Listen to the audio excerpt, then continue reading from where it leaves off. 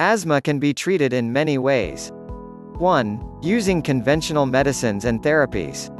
2. Using alternative medicines such as herbs or other traditional medicines.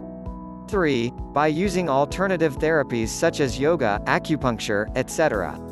Every type of therapy has its own scope and time span.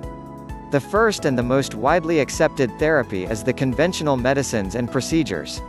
In this procedure of asthma treatment, the patient is treated in two ways. 1. Short-term treatment. 2. Long-term treatment. Short-term asthma treatment involves the instant relief of the patient from asthma attacks. Short-term treatment involves the administration of inhalers and orally administered drugs. Asthma cannot be cured, but the scope of asthma can be controlled with the help of a proper asthma management program. Short-term treatment is done mainly by using metered dose inhalers or MDIs. Dry powder inhalers are also gaining favor in the treatment of asthma. For those patients who cannot use the MDIs, nebulizer therapy is used.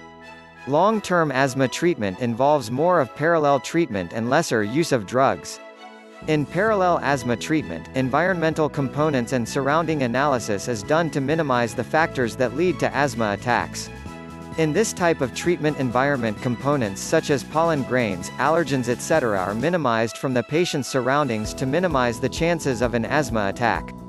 For this, it is necessary that the patient's place of residence be cleaned every week. The patient must be kept away from pets with fur or feather. Weekly washing of the bedding of the patient in hot water. Avoid using synthetic material in the patient's bedding. Replace upholstery-based furniture to vinyl or leather ones. Remove carpeted floors.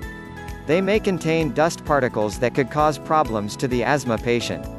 Use the air conditioner to protect the patient from subtle temperature changes. Keep the house dry. Humidity affects the asthma patient.